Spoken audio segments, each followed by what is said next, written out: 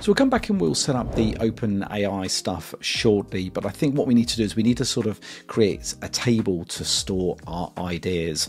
So I say create a Supabase table to store our ideas, as these will be persisted in the database and not on the device. So what will happen now is it will kind of work out kind of what it needs to do. It will go and create some SQL scripts for us that will kind of hopefully just simply just copy and paste those within inside Supabase itself. In fact, it looks like it's going to go and do that now, and we'll come back in just a moment and we'll kind of do that step. Okay, so that's all done. I'm just going to hit the accept tool. So it looks like it's created a kind of a script here for us. So hopefully we can just simply just kind of copy and paste this lot into the SQL editor. So let's just go to the SQL editor. Let's just paste that in here. I'm just going to select it all there and then hit run. There we go. That's what we want to see. We want to see no rows returned. So I now go to the table editor. We can now got our ideas table waiting for ideas to be associated with our user ID. So that's looking pretty good. So of course we can't kind of create ideas at this moment in time because we haven't implemented the OpenAI bit. We'll come back and do that in just a moment. But what I want to do is I kind of want this recent ideas to kind of show the ideas that will come back from the database itself. So I'm going to add another prompt in.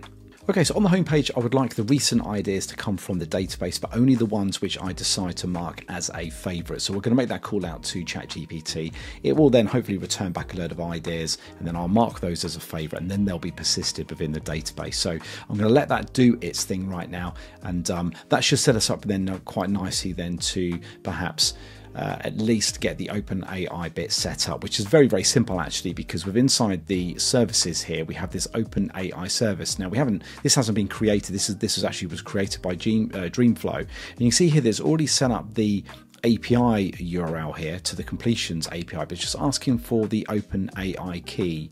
Now just off screen here I've got my key, so while that's kind of generating in the background there, I'm just going to kind of add that actually in here itself. So I'm just going to paste that in. So that's now all set.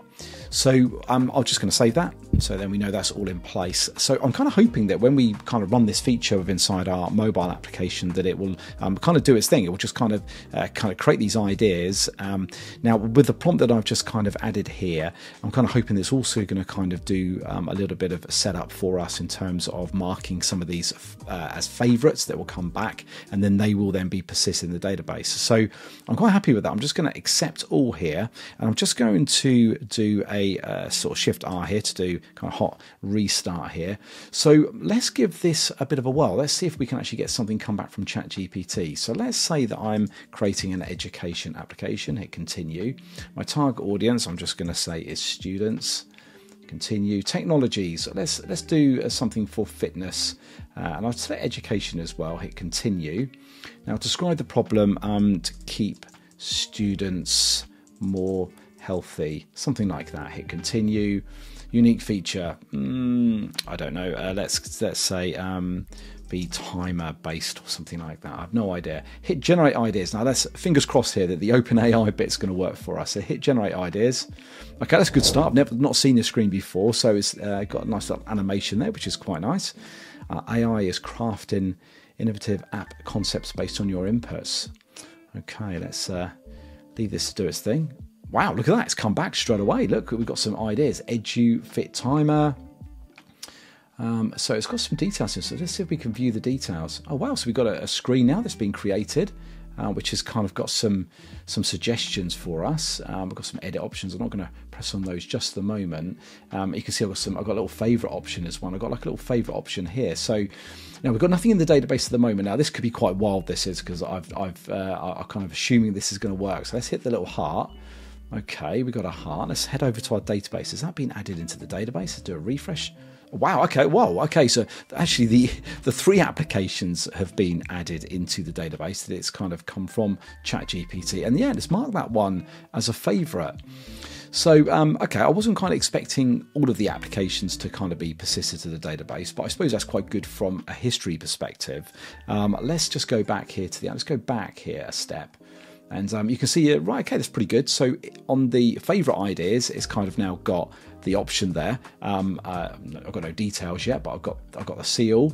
So I've kind of got like a favorite screen kind of all listed here on the tab. So it's certainly done a lot more than I was expecting. But the great thing is they are coming back from the database.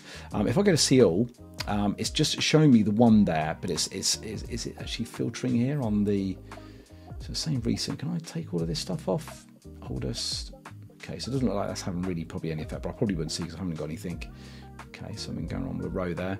Education. So there's no filtering going on, but at least I'm kind of seeing kind of at least my favourite, but I've got no option now to see all. But maybe we can kind of correct that. So let's do this. And how can I see all non-favourite ideas from the database? Okay, let's see if we can extend the functionality then. So it looks like it's going to go away, have a little think about it. And let's leave that prompt to play out and then we'll come back and see what the result is. It's done its thing. It's come back and give me a bit of a description to kind of what it's kind of done here. But it looks like it's created a page for me, which is cool. And it says it's got easy access from the home screen. So let's try just doing a shift restart here. What have we got? What can I see? Have I got any easy access here? I can't see that. Okay. No. Either I'm missing it or let's have a look here. Oh, what's this little option that's just kind of floating above here? Okay, all right. Well, I'm not quite impressed where it's actually put it, but I can see some errors appearing in the console here when I kind of click on these. But that's okay, we can correct that. But okay, that's quite nice. I'm not quite sure that I like that kind of floating option there, but of course we can probably just prompt that to kind of move that somewhere else. Maybe let's create another tab item. So let's prompt it for that. Create a tab item instead to show non-favorite ideas. Let's hit enter. So again, we're just going to leave that kind of prompt and let's see what it comes up with. Okay, here we go again. Let's now just do a shift R here. Okay, there we go. We've got our all ideas tab. That's showing these here. Pretty smart. Again, I could probably not click on any of these yet. I'm still getting that error coming up in that way. In fact, it doesn't look like it's error. She's just kind of spitting out. Oh, there is an error there, but it's certainly bringing out some details there. But we can sort that one out. So that's good. So we now can differentiate, and that little weird kind of floating icon is now kind of disappeared. Let's correct this one here. We can see no idea details. So let's prompt for that change. So on the home page, when I select an idea, nothing is displayed on the page. So we'll come back and see how that works. Okay, it's just coming to an end. So let's just accept all here. Just do a refresh or shift hot restart. Click on those. And there we go. Looks like we've got some details. Got a little bit of an overflow going on down here, but that's just because we've got this remove option here. So let's have a look then. So this is the one that we've got in our favorites. If I just select this then, let's go down to remove from favorites. Let's see if it actually updates it. It's gone. Let's go back here. So that's good. The favorites now gone. If I go to all ideas, then we can see they're all back again.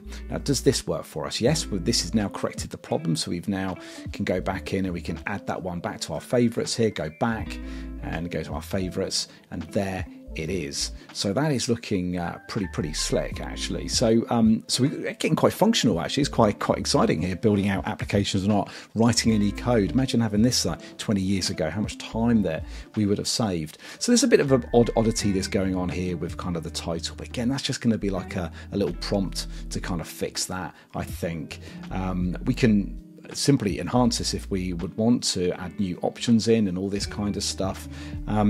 Let's just go back to the all ideas here. Let's just click on these and just make sure we're not getting no errors in the console. We're certainly not getting any errors in the console, which is quite smart. I did notice we've got this like edit option up here, so I wonder if this actually works. So let's just call this one super stretch, something like that, and just tick that there. So okay, so it's kind of updated on the screen and it has changed it there. Let's have a quick look in the database and see if it's gone and changed it. Hit refresh. No, so it looks like it's only doing it with inside the application. So that is what we are going to want to now correct. Okay, correct the ability to edit and update the idea in the database. When I make changes, these are not persisted. So let's give this a whirl, and again, we'll come back and check and see if it's fixed it. Just finishing off again. Let's hit the accept all here. Just do a shift R here. And let's see if we can now edit this. So fit quest learn. Let's just change this to fit learn, something like that. Hit that there. Okay, changes saved successfully. Got a little banner at the bottom there. Let's go and have a look in the database, and there we go, fit learn. Wow, so we are seeing database updates, which is awesome. I've got a little copy option up here. Not quite sure what that will actually do or what it will copy to the clipboard, but I'm assuming that it's just going to take its information and put that. And of course, we could check that out. We've got a little share option down here. Not quite sure. I was just looking like it's copying it to the clipboard at the moment. So again, we can probably enhance that just a little bit more. And one thing that we have got in here, we got this kind of searching of the favorites. So if I were to then mark maybe another one as a favorite, so let's go to all ideas. Let's add that one in there as well. Let's go back. Oh, there we go. Sorry, I thought I was expecting a back button then. Right, so that's now in there. If I go back to favorites, we can see those here. I'm noticing though on the home page, we don't seem to see those. Now, if I hit refresh, maybe that's all it is. There he is, just a little a pull down refresh. So maybe a little bit of a quirk there that we need to fix. But again, that's just going to be, it's quite straightforward. And if we set up Supabase to be real time, then we should expect to see these kind of favorites there. I would say that probably in an application, you probably wouldn't have the heart here because we know that these are our favorites. So we could probably drop that heart here and then make sure that we're doing all of our work inside here by selecting favorites or going in here and marking these and taking these out here to not be a favorite. So again, just a few sort of tweaks that we can make in the application. Let's see if we can implement the search functionality.